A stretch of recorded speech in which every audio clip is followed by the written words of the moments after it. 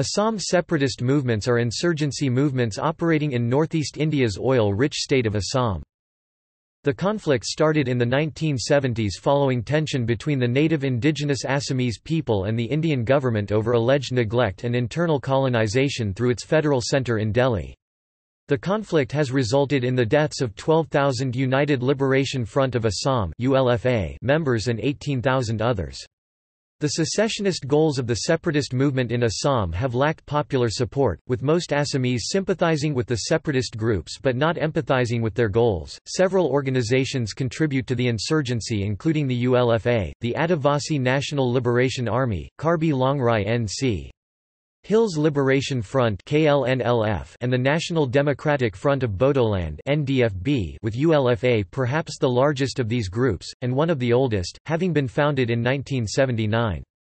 The ULFA has attacked Hindi-speaking migrant workers, and a movement exists favoring secession from the Republic of India.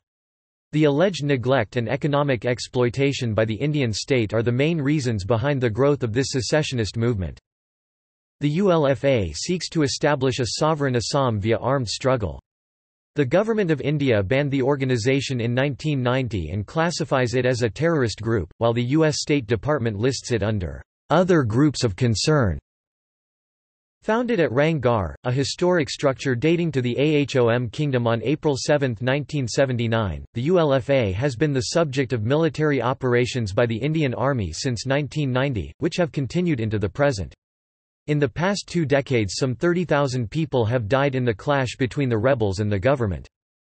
Though separatist sentiment is considered strong, it is disputed if the secessionist movement continues to enjoy popular support. Conversely, assertions of Assamese nationalism are found in Assamese literature and culture.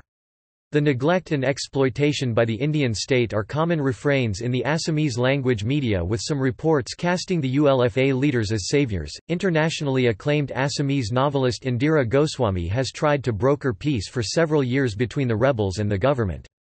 In a recent development, Hiran Gohan, a public intellectual, has stepped in to expedite the process.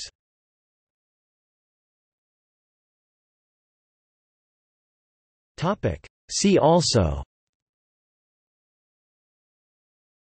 Operation All Clear, 2008 Assam bombings, Bhimajuli massacre, 2009 Guwahati bombings, 2009 Assam serial blasts, Insurgency in northeast India, Separatist movements of India.